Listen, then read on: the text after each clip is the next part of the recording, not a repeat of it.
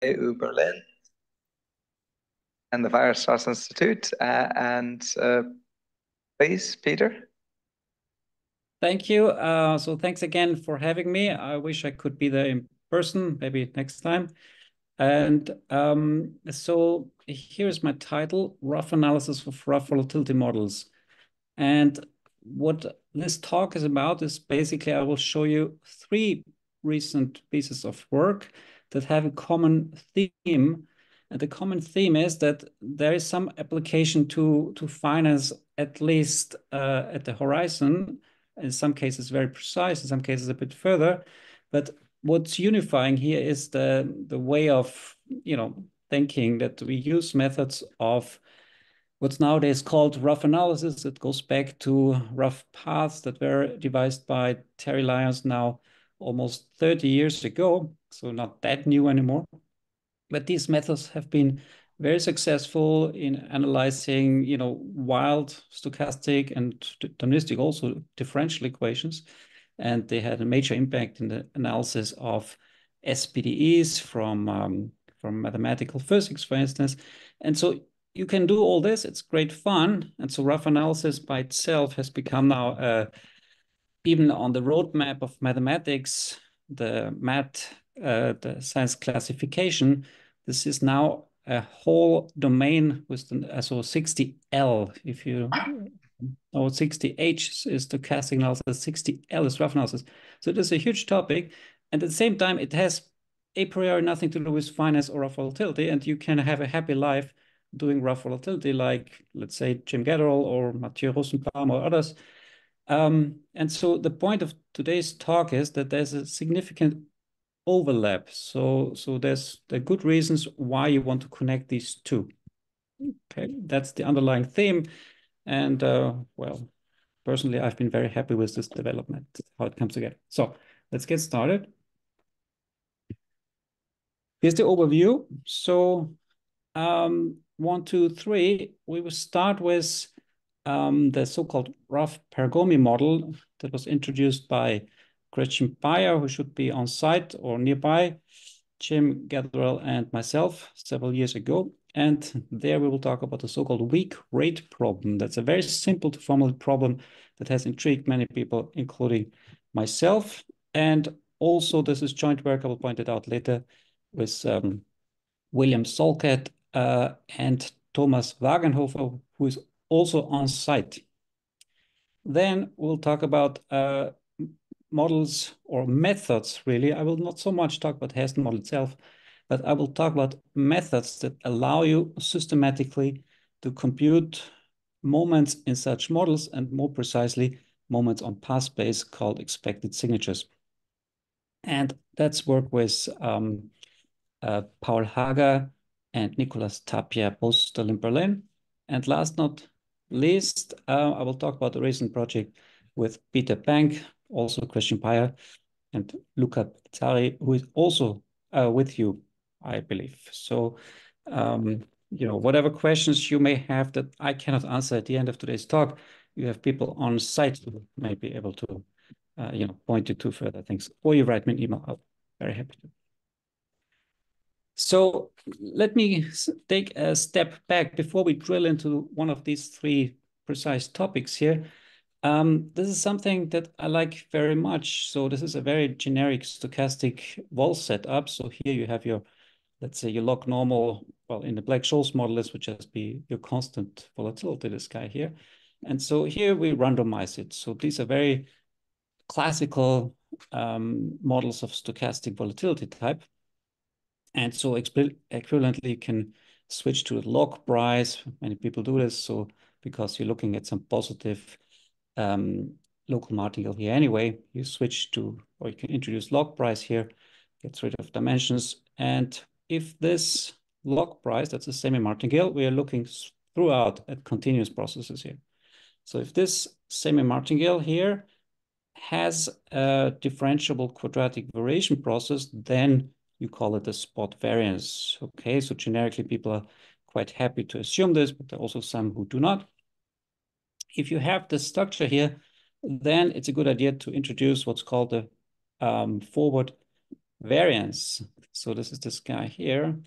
That's the forward variance. And what you can think of here, it's really, you know, if you think of this as a quadratic variation, this notation here means it's a quadratic variation start at the time little t up to time capital T. So this is a random quantity. This is F capital T measurable. You know it by time capital T. And then you take the conditional expectation. So this becomes something that you can, that you know at time little t, and that has a very precise interpretation in terms of the price of a variance swap.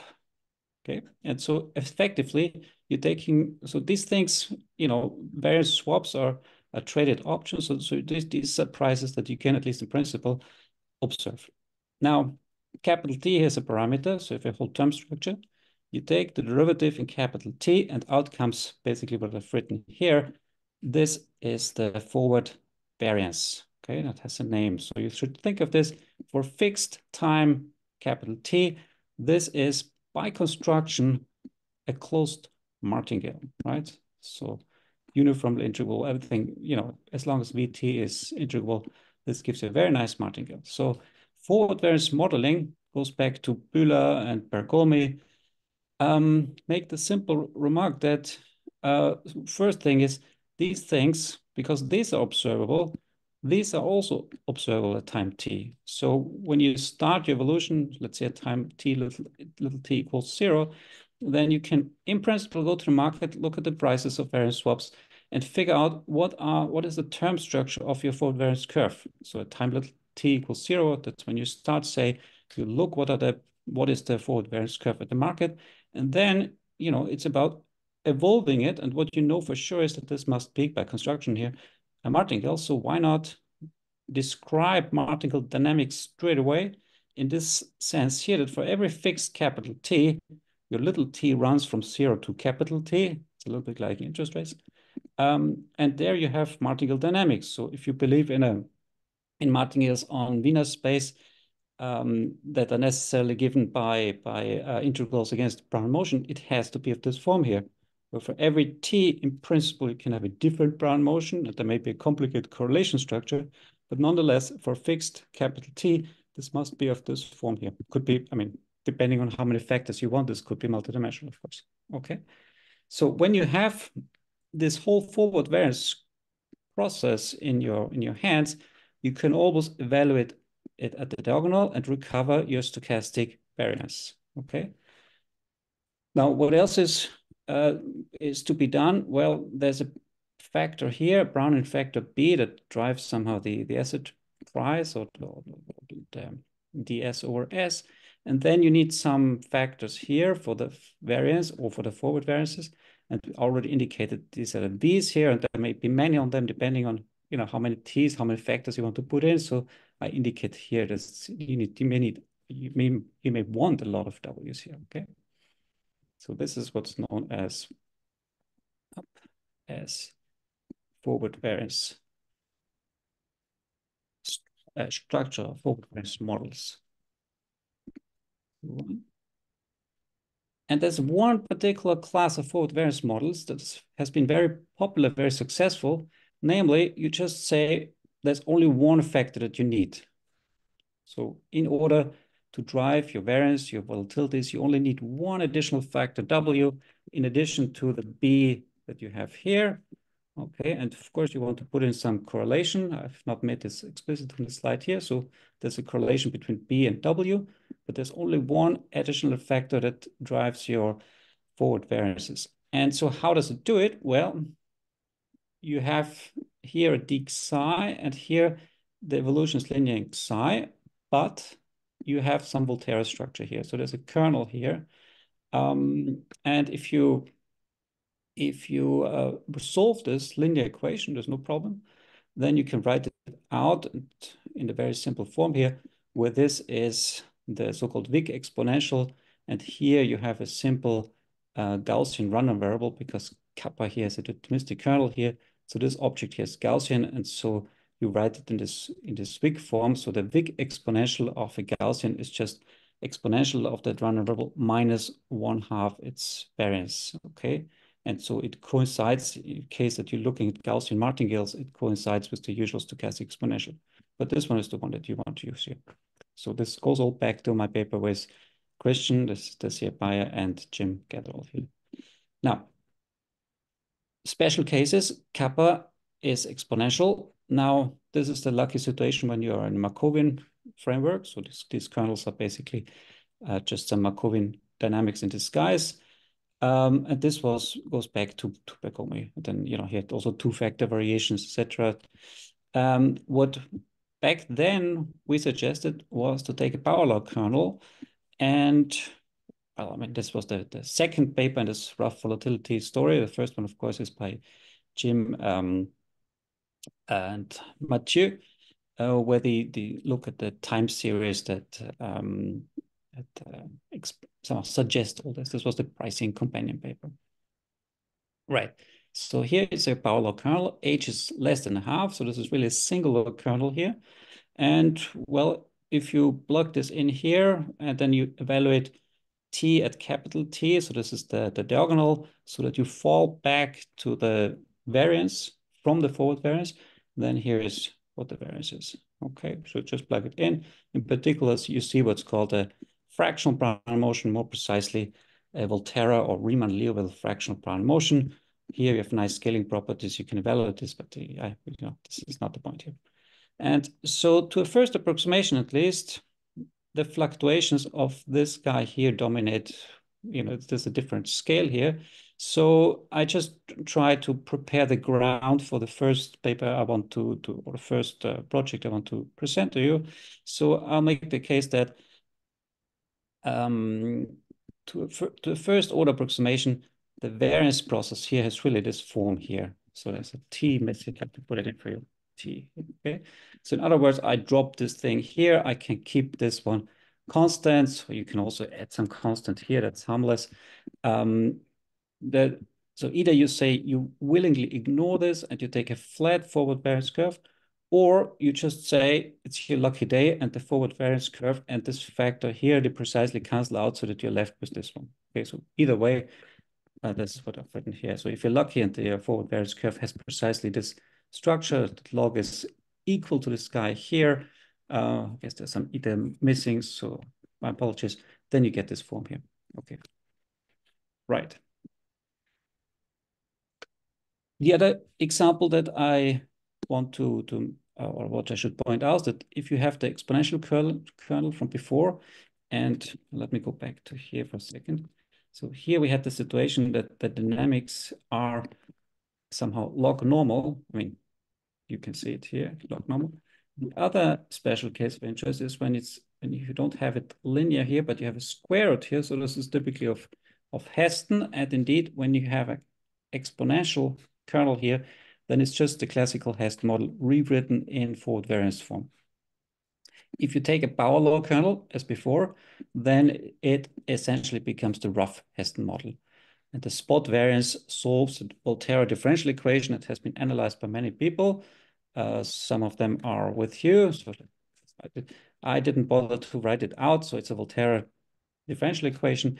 I'm a strong believer that the forward variance formulation is somehow the much more elegant way to do it. So whenever you can try to work with the forward variance formulation, I think there's something intrinsic about it that I like very much. Now, it's a remarkably tractable model. So Jimmy used to call it God's model. I'm not sure if he still does, but it's really remarkable. For instance, you can, like in the classical Heston model, you can compute the moment generating function. You can compute cumulants. And when you say compute, let's be a bit more careful. Let's say it's analytically tractable. So in a classical Heston situation, you have these Riccati ODEs, and you may think it's clearly a great step forward to move from PDE. So in a Markovian model, you always have a PDE for the characteristic function to an ODE. That's a major simplification. You still have to be careful with these ODEs. Just writing it down doesn't mean the numerics are easy. And in fact, Riccati equations can be quite a challenge. But even so, this extends to the rough case. And so you have convolutional Riccati equation to describe you the characteristic function. So in that sense, it is analytically tractable. So there are people, not me, but others, who have worked a lot about how to implement this numerically, how to get this to run robustly. And so this is a big success story. Now, something else is, so far we only dealt with, let me go back and make this explicit here. So far we only dealt with models of this type here. Then if you put this in forward variance form or not, that's maybe a question of taste. But now we make a conceptual step forward and include some extra term here, right? So if I didn't have this sigma guy here, then I would be looking at exactly what we looked at before. But now we add this decorating factor. So if I would, on the other hand, remove this guy here, the square root here, then I would be left. So if I would remove this,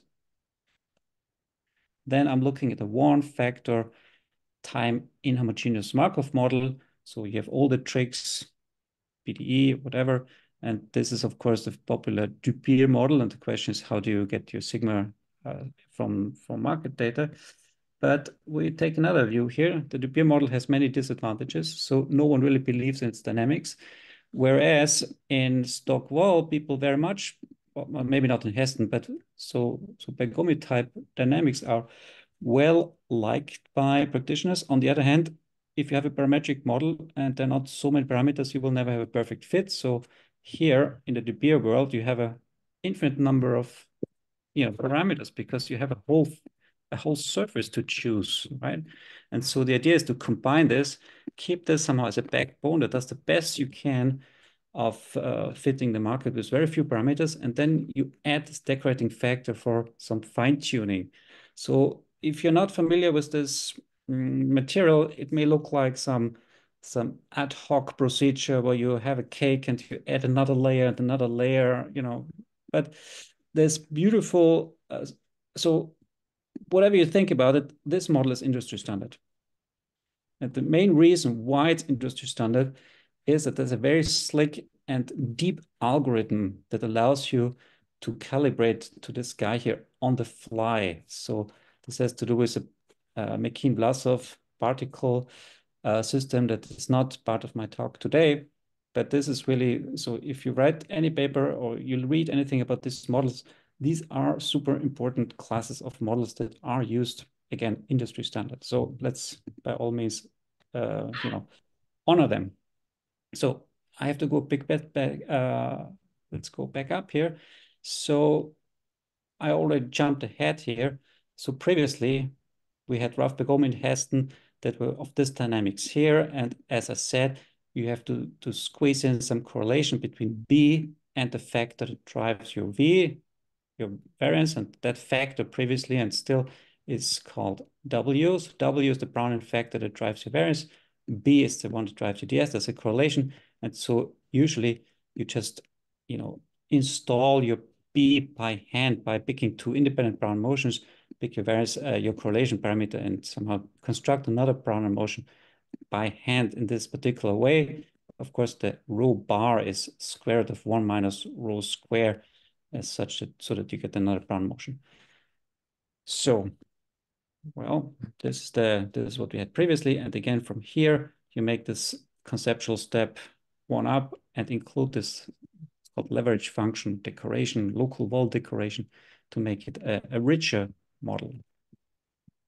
Okay, so why do I show you all this? Because this is somehow, at least in my restricted view, the world of stochastic volatility, where you have things like Bergomi, so forward variance, rough Bergomi, you have Heston, rough Heston, examples of affine models, and then you have these rough or local stochastic volatility models. So why do I say rough here? Well, this backbone here, this volatility process, I haven't said anything about the V here, but if you go back, let's go back for a second.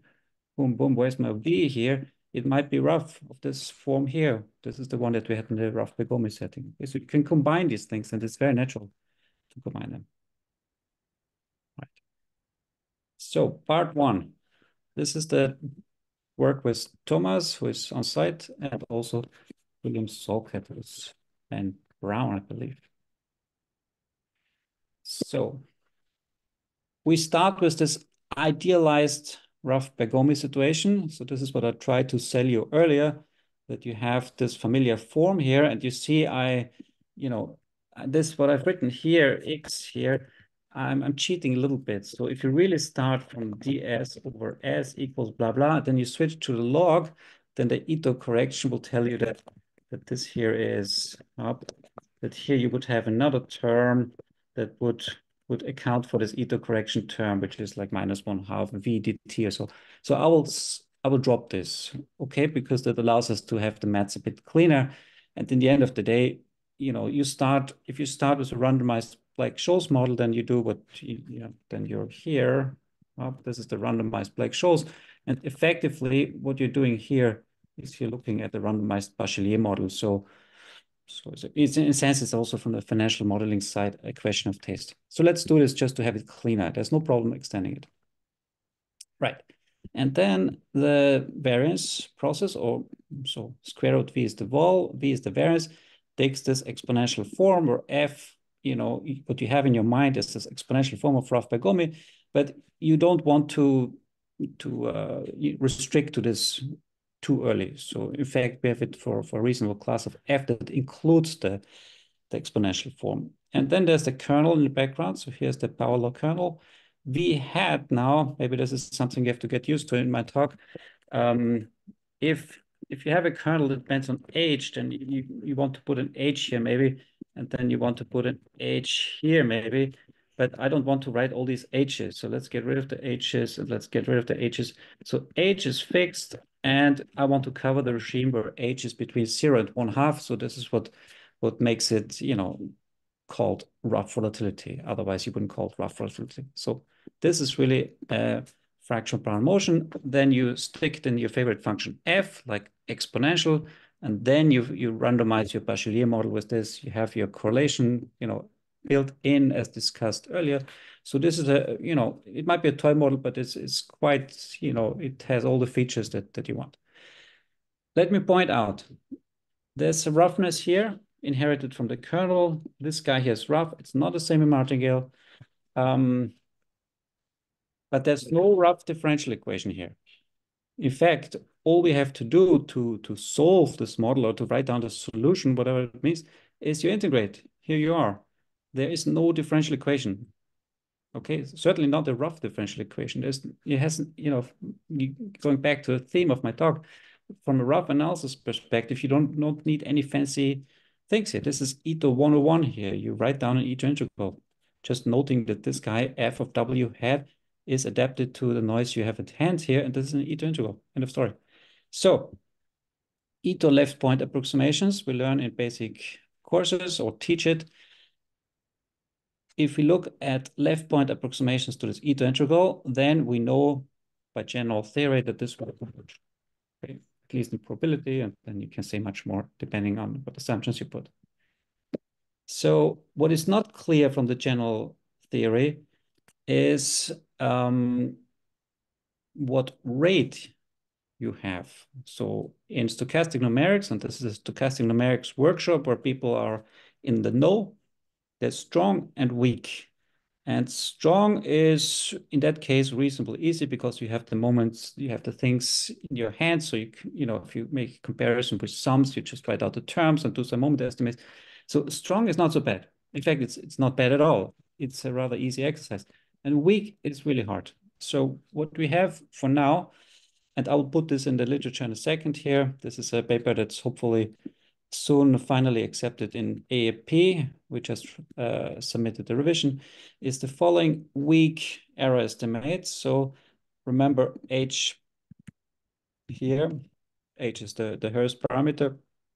And the thing is that the weak rate is basically, I mean, let's look at the thing here, right? There's a Brownian motion here, and there's a fractional Brownian motion here, and here only I have written H instead of hat, So instead of W hat, I've written WH so that you can, you make sure that you see the connection here. So this here has a scaling exponent from 1/2. This one has a scaling exponent from H. So you may say, okay, maybe the weak rate will be, if h plus 1/2 maybe, right? I mean, in classical in SDE theory, you have weak strong rate 1/2, weak rate 1. So you're looking for an exponent for a rate that becomes 1 when h equals 1/2. So you can try a few things. You can try 2h, you can try h plus 1/2. And the surprising answer is, and that's really something that was first seen by Paul Garcia, I'll give a reference in a second, is that the rate is 3h plus 1/2. And of course, it can't be better than 1. So this is this cutoff here, okay? So the second thing for weak rates is what's the class of test function? And here, there's still room for improvement. I think what we have is we can deal with all polynomial test functions. And this assumption is rather crucial. And so, of course, you can try some power series expansions and estimate the remainders. And you don't get very far. I mean, you can write some conditions, but they're not, they're unreasonably strong. So this is not a good direction to go. On the correlation parameter, we can, any correlation matters. A fun fact is that if you have correlation rho equals 0, which is not really interesting from the finance perspective, then actually you have rate 1. So that one we can also show. All right. And well, here it is. Here's my disclaimer. So we have, there's this F here. So what are the conditions on F? We need some growth assumptions, but fortunately this includes the exponential case. So we are happy to report that Ralph Bergomi is included. There's also a disclaimer for h equals 1/6. There's a disclaimer at 1/6. They have a logarithmic correction. And so let's not worry about this. In the sequel, I will also focus on the case, on the interesting case, what I said earlier about rho equals 0 is true, but the proof in that case, collapses in a sense. And so the interesting case, I think, is rho equals 1 or -1. You can redefine your f to switch from one to the other. So from the maths perspective, there's no difference. All right. So here's my promised view on previous works. So one of the first works was by Heston, Question and Raul and co-authors. Then there was a paper question with Masaki Fukasawa and co-workers. Here's the work by Paul that I mentioned. And there's a very recent work that I think is quite exciting, using path-dependent PDEs. And so they are proposing to go back to old ideas of Tallet, Tubaro, so PDE-based proofs, but now using path-dependent PDEs and making this work. So it's a tough read as a paper, but I think this is very exciting. So anyway, I will show you what we have. And so I will really start showing you time. Let me have okay, I should speed up a little bit. So this is really a computation that was proposed by Paul Garcia. And he only deals in the paper with cubic test functions. So what he wants to compare is this is your randomized Bachelier price at time t, and the payoff here is cubic, so it's cubed. Okay, this is your base thing, and then you want to compare this with the identical expression where this is replaced by the left point sum. There's an elegant remark that you can write the Riemann approximation here. You can write it in the same way by putting the discretization into the kernel. It's an elegant remark. It's not a difficult remark, but it means if you want to compare things term by term, then you can use the same expressions, the same algebra. You just have to update your kernel. Okay, so in other words, the computations that we do here are equally relevant for the approximations. We just later in the day need to use a suitably discretized kernel. So the way we do it is you just play around with Ito. So we all know how to apply Ito's formula to the cube function. This is what happens. And the other thing is, if you look at this guy here, you want to use Ito isometry to make sense or to expand this one. So why isometry? Well, here you have a martingale already. X is a martingale. And if you could decompose this here in something, you know, constant plus martingale, which you can by Ito representation, then of course you can exploit immediately Ito isometry type. So let's do this. And what is an explicit form of Ito representation called the Clark-Hausman formula. So here it is, right? What the C is not hard, it's just the expectation, but in the end it drops out here. If you plug it in here, because xt is 0 mean, it drops out. And this guy here, this is the beauty of the COH formula, Clark-Hausman, is that you can write this as a Malevin derivative of, so whatever you have here, you take the Malevin derivative, and then you have still to include some projection here. And in that case here, because everything is very simple, I mean, Malevin derivatives of Gaussian objects are trivial, basically, and then as a chain rule, you can really hack out what this is quite easily. And on the other hand, we have dx is a martingale, so there's an explicit structure here, namely what I call 2 here is f of w hat s, so remember that's the fractional pattern motion. And now you just apply Ito isometry that allows you to expand this one into this form here. Okay, so now it's plug and play. You put this in here, you get this one, and we had this guy here, boom, you put this in here. The kernel here is deterministic, it comes out here. And so in the end of the day, your cubic price here is written as a double iterated integral. So now you see, we start with a model that is totally harmless from a rough path perspective. And yet, if you play around with it, you start seeing iterated integrals popping up.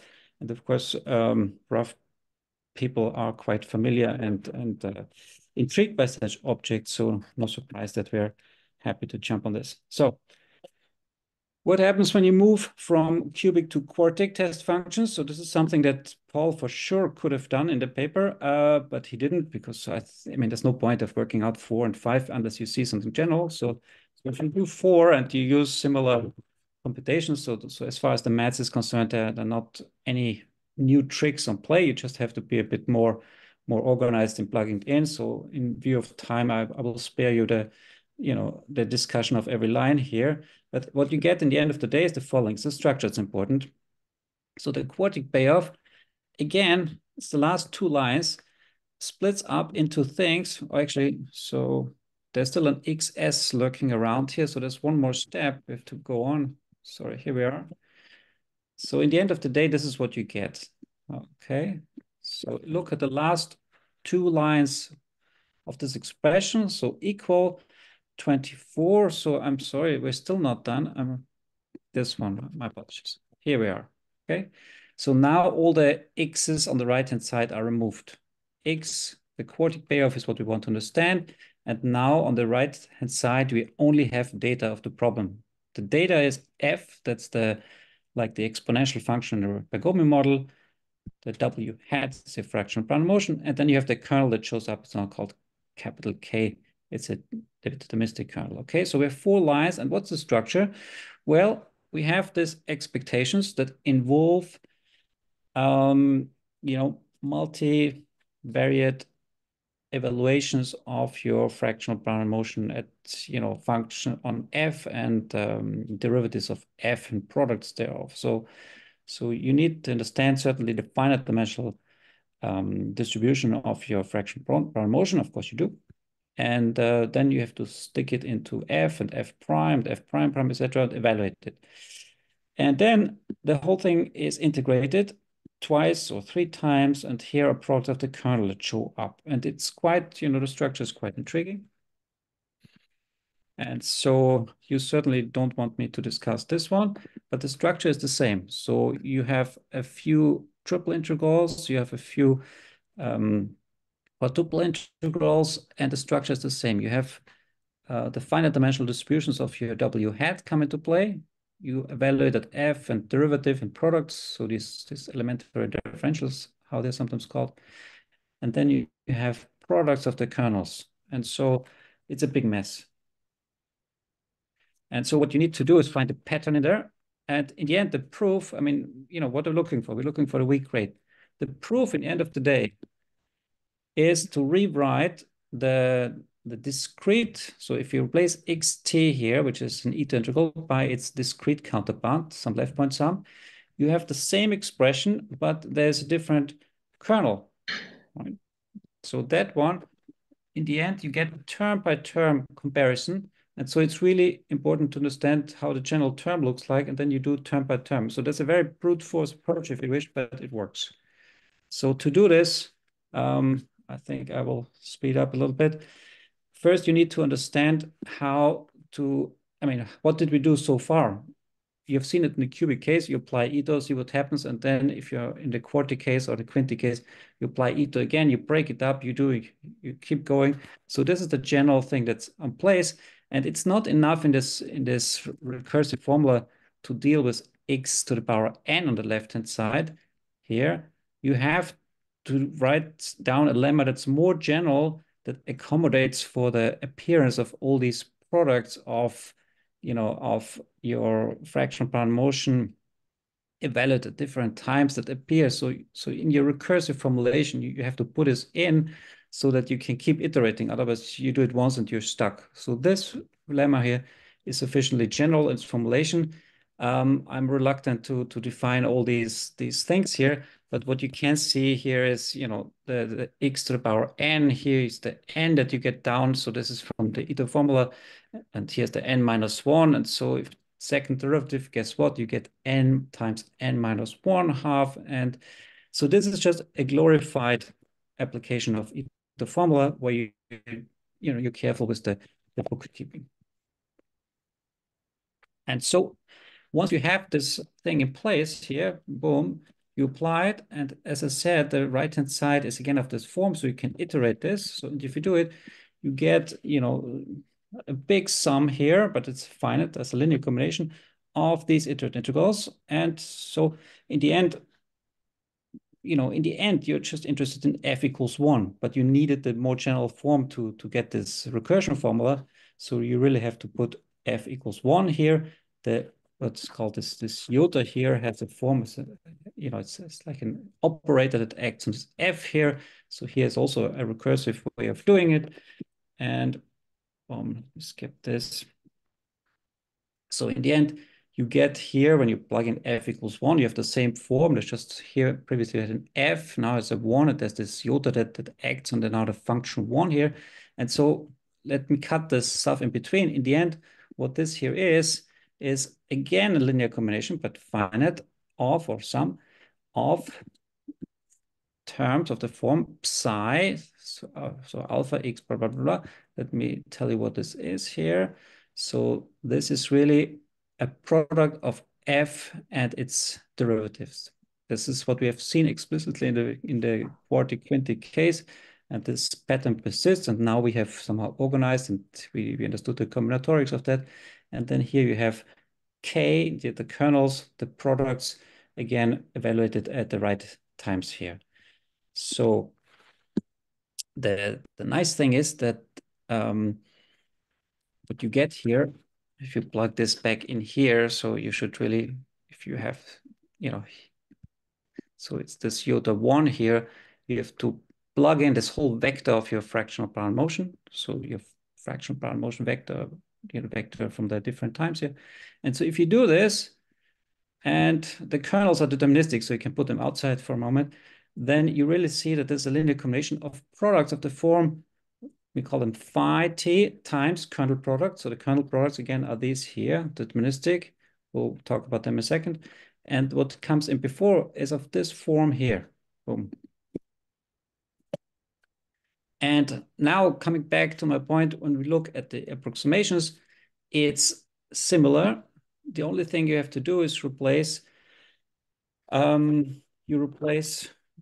the kernel and more generally your time evaluation by what we call eta here. So eta is, we had it earlier, you just, when you do Euler approximation, you have a grid, let's say of step size 1 over n, and this one moves you to the left neighbor in your grid here. So if you replace, we called here phi t by this tilde phi t, and k accordingly by the corresponding. So you can do the same for k. K is a function of st, and k tilde, you do the same thing. And then the resulting expression is exactly the one that describes you the Euler approximation. And so now you estimate the difference of all these terms. And so if you do this component-wise, then, well, it's you know, the many pages you need to fill to write this all out. But in the end, you can estimate the difference and you get there. So here's something technical that maybe I don't want to discuss in too much detail. But there's one thing I want to show you, namely, in particular, you have to compare. Let me go back to this one. You have to compare this guy here. So remember, phi of t hat was this here, right? So this is, you look at your fraction Brown motion at the finite dimensional distributions, there's a test function, okay? And then you do the same where you replace t, I, t, m by that basically the left neighbor in your finite dimensional, in your finite grid that underlies the Euler scheme. And then you want to compare these two, okay? And to do this, you basically have to compare such expression here. So these are expectation, a test function, and then there's a Gaussian vector. And the other one is similar, but it's a perturbation of this one where every ti has been replaced by a little shift to the left. So there's a general problem here. And we were quite happy to, let me jump forward here. We were quite happy to understand that there's a systematic way of dealing with this. So here's a lemma. So you have a Gaussian vector here. So xt is a Gaussian vector. That means it's described by, so centered, of course, it's described by its covariance matrix for fixed t. So t is, you can think of t as parameter. Maybe time is not what you want here. It's just a parameter. And what happens when when you change your mind about the covariance structure, and let's assume that your covariance structure is parameterized by t in a way that this is C1 in t, right? And then you can ask yourself, well, what happens when I change here? You think like you have two different covariances you're interested in, and then you create somehow a way to go from one to the other. What is the derivative here? What's the infinitesimal change? And it turns out it's very simple PDE. And this looks like something you could prove in 2 seconds with Ito calculus, but actually that's false. That you cannot, because there's no guarantee that this partial t of the covariance matrix is positive semi-definite. So you're not in a setting where you prove this with Gaussian martingales. Instead, there's an elegant proof with characteristic functions that we put forward in the paper. And after circulating this paper, we realized that such things have appeared independently in the QFT literature. So QFT, and some friendly reviewer pointed us to a paper by Mark Yor and co-workers from 24 years ago, where they also had something like this. They called it a Gaussian Ito formula. That was the name of the paper. So that's quite anyway, we rediscovered something. So in the end, we were happy, of course, that this is properly embedded. Let me say one more thing. Where does this magic rate 3h plus 1/2 come from? Well, I mean, the explanation is you write them down, you compare them, and at some point you come to expressions of this that describe the difference. And so if you know what this phi is, so phi is the one that we had earlier, then you can read off what is the behavior of this one. And in the end, it becomes to understand somehow the behavior of this integral. So it's not a perfectly good back of the envelope computation where you say immediately, aha, this is why it is. So you really have to do the computation. As I said, Thomas is around, so maybe he can, give you more details on this if you want. All right. There's also a part in the paper where we go back to the setting of Gaussian cubic with the simplest function you can think of, like a rough Steinstein situation. And in that situation, you can also give it lower bounds. So that gives you that this rate 3h plus 1/2 is sharp. So this is here to stay. All right. I have not so much, my time is not a little slower than I wanted to be. Moments and beyond. All right. So I will skip the small talk about expected signatures, I believe a part of the audience is informed about expected signatures. So you have suitable stochastic processes where you can solve such linear differential equations in the tensor algebra, and that gives you what's called the expected signature. So this object is enormously popular. So sorry, let me get my language right here. When you solve this guy here, you get the signature. If X is a random process, so that this makes sense, you get a random signature. And then you can take component-wise expectation and you get the expected signature. Okay, so now I got it right. And it was a brilliant idea by Oberhauser and his then student Bonnier to introduce the signature cumulants simply by taking the logarithm of this object in the tensor algebra. And well, if nothing else, you should observe if we're in a setting where D is 1. So if you're looking at scalar valued semi-martingales or whatever processes that allows you to do this, then you're really looking here at, then you're really looking at moments or classical cumulants. So this construction strictly generalizes classical moments and cumulants to a much bigger setup that tell you about behavior. So the downside here is, you don't learn much about what the process did in between. And so the expected signature fills in that gap or that discrepancy and really gives information what happened in between. And there's a very nice formula in D equals 1, dimension of 1. So now we're really talking about moments, forget signatures. This is a classical moment generating function. This is the cumulant generating function. There's a nice functional relation here that I think appeared maybe implicitly here and there, but it was pointed out very explicitly in my paper with Jim Gatheral here in this diamonds and forests, that you can see it. So this is the object you're interested in, and it appears here as well. Okay, so it's a functional relation. And if you're in a Markovian setting, this guy here satisfies a linear backward PDE. By the time you take the log, you do a Kohl-Hopf transform. So this is somehow a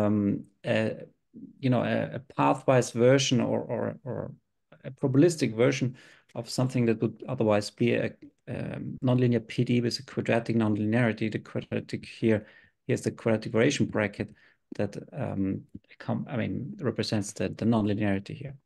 So I have to run here.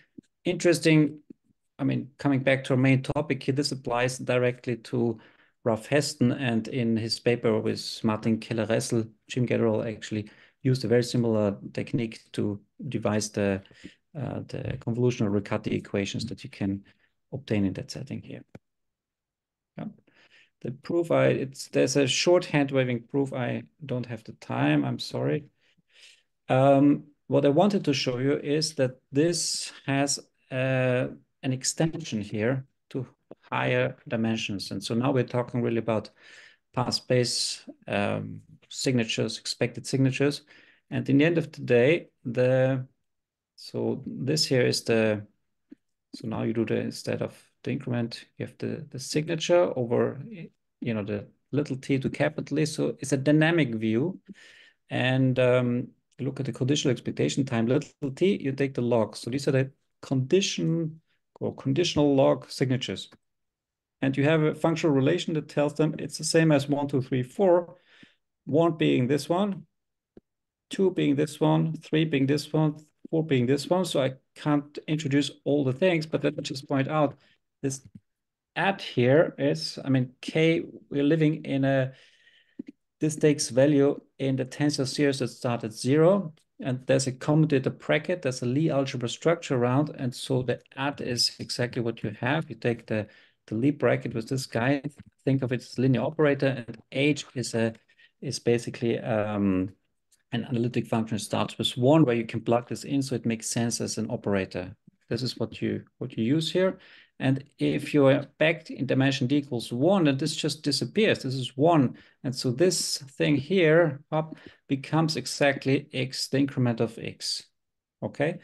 Same here. This guy here becomes this increment here, now of the quadratic variation. And then there are the similar remarks for the other terms. But again, I don't have time to introduce all this. The point being, there is an extension of this very neat formula here, which is itself somehow, new enough, I would say, or at least, the usefulness of it has been made very explicit now. There's also a nice paper by Vargas where they use, well, they have some related results. So, and if you line it up, maybe that I should show you. Here, there's a quadratic variation, right? So if you split this up and you expand this in the three terms that it, right? This is what I've done here. I've expanded this in three terms. Then this really lines up with the 1, 2, 3, 4 here. So it's an extension that we were quite happy with.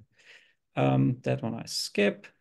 And let me go to the finance theme here. I realize I have I have 8 minutes left, but then no time for discussion, which would be a pity. If we go back to variances or variance processes, and here I've taken a little bit a very simple example. So VI is Gaussian here, but I put it in this Volterra structure here. Then I can, in this simple model, I can write down the forward variances. Here they are. And so now, this is not a semi-martingale, so my previous discussion would not apply, but the forward variances are. So this is the beauty of the forward variance modeling, that no matter how, what your spot variance process does, you can always put yourself back to, potentially infinite dimensional martingale setting. So now we are back in business, and you can just start working out what is the expected signature of this process here. And this process here, I is 1, 2 in my situation, so a two-dimensional process. So when dimension d equals 2, and this whole discussion we have is somehow applies non-trivially. And I've written out a few first terms for you. There's a general picture, but I don't write it down.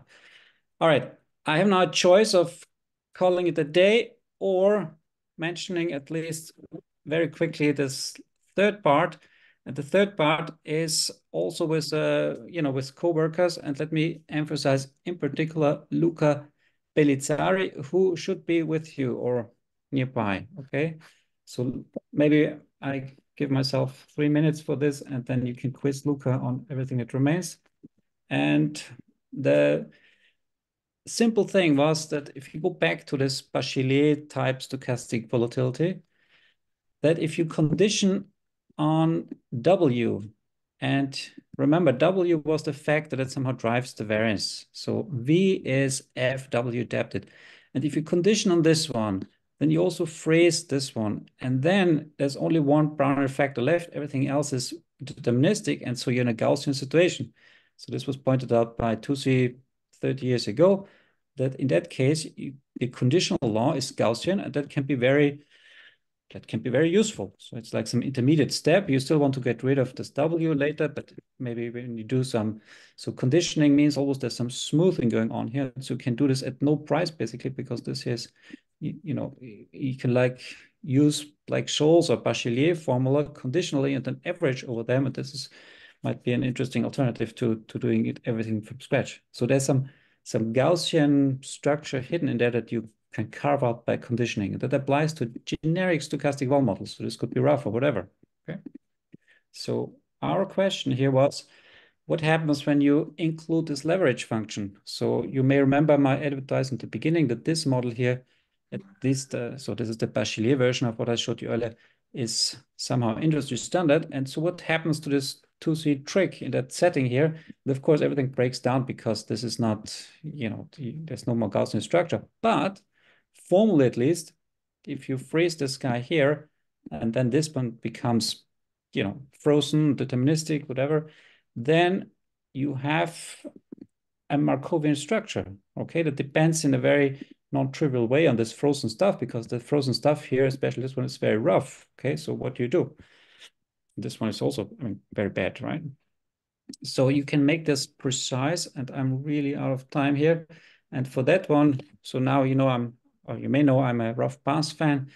The trick is to view the condition, the stuff that you condition on, so W or the DW, and this one together. And you don't want to make any assumptions on the VT, right? I don't want to say that this is a nice function of X or something where you can do expansions. So this could be very, very bad, out of reach of any Taylor-based rough path expansion.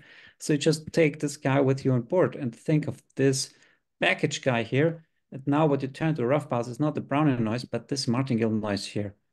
So you can rewrite this equation here. This is just calculus, stochastic calculus rewriting. You can introduce this extra martingale here, and well, here it is, and rewrite it. And now you're in a situation where you can just view this one as an Ito rough path and therefore provide the correct robust analysis of this thing. So this B here stays alive as a, or should stay alive as a Brownian motion, but this M here will be frozen. So you have a situation of a differential equation that has simultaneously Ito noise and rough noise in the sense of Terrell-Lewis. And so these things are called rough SDEs, and we start to understand them better and better. So there's another paper with Koa, Lee, and Antoine Houquet, but for the purpose of this project here with Luca, Christian, and Peter Bank, this was not necessary because, you know, it's for rho being deterministic or constant. There's, you know, this general approach using stochastic sorting does not add much in terms of the result in the end of the day. But in a general setting, so here we are. And well, I'm almost there. So if you call I now some generic Ito rough path, that's why I, then we're dealing with this sort of information or equation. So this one you can solve, this is an intrinsic theory. If you randomize this I here with the martingale, the Ito martingale lift of the M, then you get a process that is indistinguishable from the original one. So that's good news. And moreover, this one provides you a somehow rough path continuous regular conditional view on the original process. So, and once you have this down, once you understand that this is a Markov process, right? I mean, it's not written here, but you can see it. This is deterministic, and here you have, this one is also determined, and B is you know, independent noise that comes in. So there is accordingly and a PDE. So here it is. That's a rough partial differential equation with rough noise here that you better put in Stratonovich noise, terminal data, of course, and you can go back to the original problems. So let's say the original problem is the option pricing problem by doing first this one, okay? Then you have to properly randomize and average over the law of this Ito lift of the martingale noise that we had earlier. So you have this generalized Romano-Touzi or Hull-White Romano-Touzi. So the Romano-Touzi formula itself is a generalization of Hull-White to non-zero correlation. And so this closes the story here. One reference, which I'm very happy with. And thank you very much. And well, okay, I almost stayed in time. Great, let's thank you.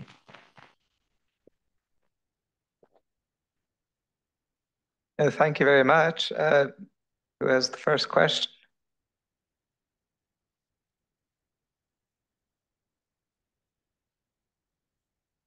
Oh, this is our call here. I'm glad to see that the result was tedious. That makes me feel not so bad about the paper we wrote with Christian with the H plus a half. So who is giving that comment, or there's no question, right? No, there was no question. So I just got here a few hours ago and I'm exhausted. So as I said, Christian No. there, Luca is there, Thomas is there. So whatever part of my talk you found interesting, there is, you know, on-site information available. And please do not hesitate to reach out to me when you have detailed or any other questions. Right. Okay, well, if people really don't have any questions, let's thank Peter again.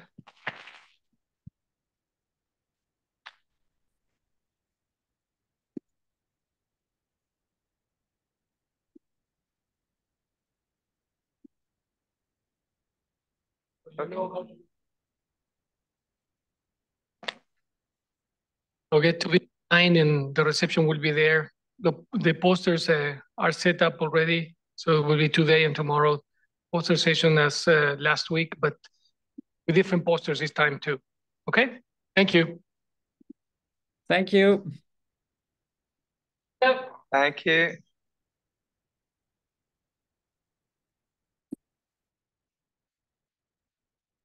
Yeah.